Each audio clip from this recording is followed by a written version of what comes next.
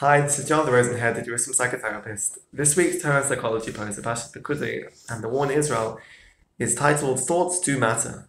And in this week's parasha, we continue to read about the clothes of the Kohen Gadol, and the Ramban, in a general discussion about the significance of the Pekudei Kahuna, of the clothes of the Kohen Gadol.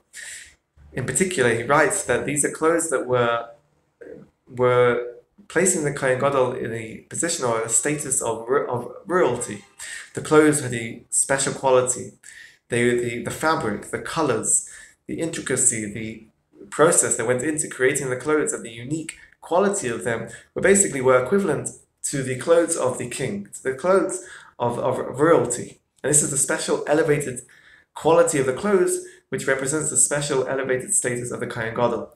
But more so, the Ramban explains that it's not just that these clothes were an external indication of a function or a position of the Kohen Gadol, but also it is more than that. It is an indication of the internal quality of the Kohen Gadol, that they are constant. These clothes are a constant reminder of their role and duty in terms of being connected to Kodesh Baruch Hu, being a representative of the Jewish people, of being involved in the service of the Mishkan or in the Beis Hamikdash. So therefore, these clothes are showing that the Kohen Gadol, as a person, had a special quality, because they always have to be connected to and engaged in their role, or constantly engaged and connected with their position of being a representative and being in a constant relationship, in a sense, with the Kodesh Baruch Hu. And we see this in a more prominent way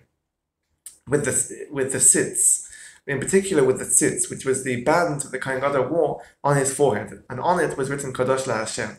And the Ibn Ezra explains what is the significance of the tzitz being placed on the forehead, on the forehead of the Kohen Gadol.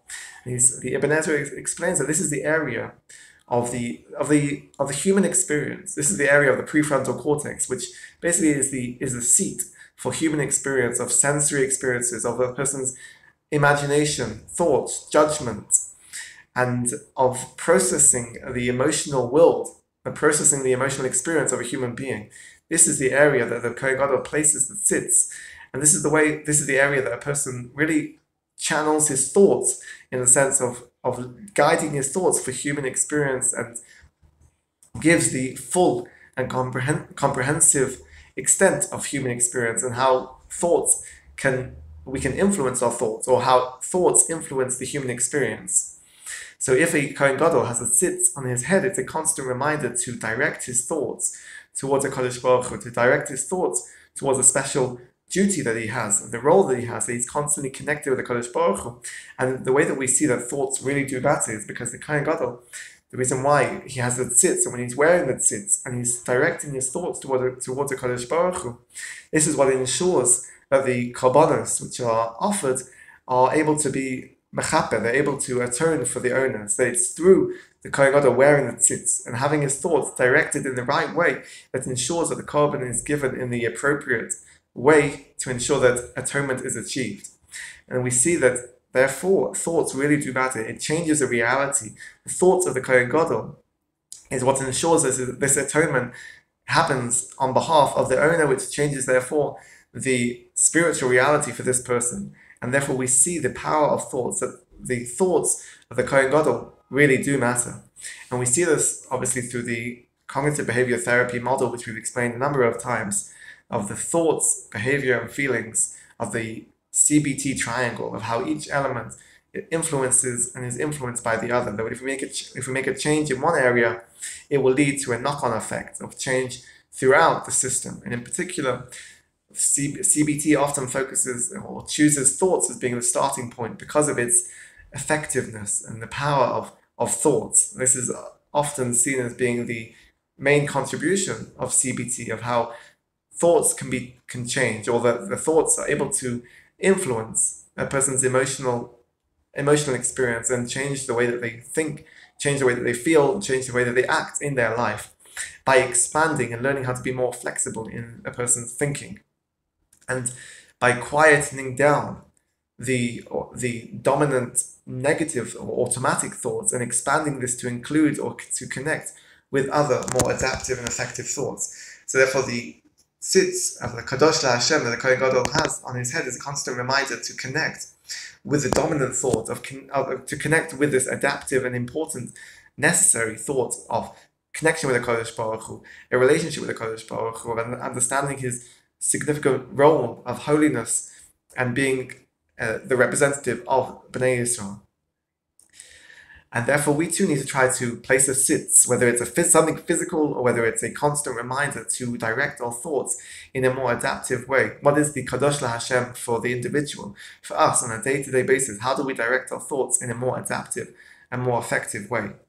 And this is the message that we can take out from the Bigdei Kahun, the clothes of the Kohen Gadol in general, like the Ramban says, but also the sitz in particular, how to use our power of thought, the prefrontal cortex, to affect and influence the way that we think, and therefore influencing the way that we feel and act. And therefore also, we could say with the war in Israel now, what are the clothes, what are the garments, what is the uniform in this war? It's the uniform of the soldiers. They have, obviously, a soldier wears the uniform, and this demarks them, shows their rank, shows their unit, shows their position and their function as a soldier fighting in the war. But moreover, more than this, it is a representation of how they are a soldier for Israel, for the state of Israel, and a soldier for Am Yisrael. They are a representative fighting for us and fighting for what they believe in, not just as an external function or role as a soldier, but an internal belief and connection with the love and devotion to Am Yisrael, the love and devotion to Eretz Yisrael. It's a commitment and an internal devotion that it leads them on, in a sense, to fulfill their function as a soldier for Israel. And this is what they're tapping into, and this is what hopefully will be the ultimate victory by not just the soldiers, but the people of Israel, the whole of Israel, the whole of Am Yisrael, directing their thoughts to an appreciation and a connection to the devotion for Eretz Yisrael, for Am Yisrael, with a connection with the Kadosh Baruch Hu. This will change our thoughts, and ultimately this will be an effective and adaptive change of our thoughts, channeling it in the right way to change the way that we feel, to change the way we behave, and this therefore we will see the more comprehensive and ultimate victory of Am Yisrael through hopefully changing, we can say, focus and start with changing our thoughts, which will lead to an ultimate victory. I wish you a good Shabbos and keep well.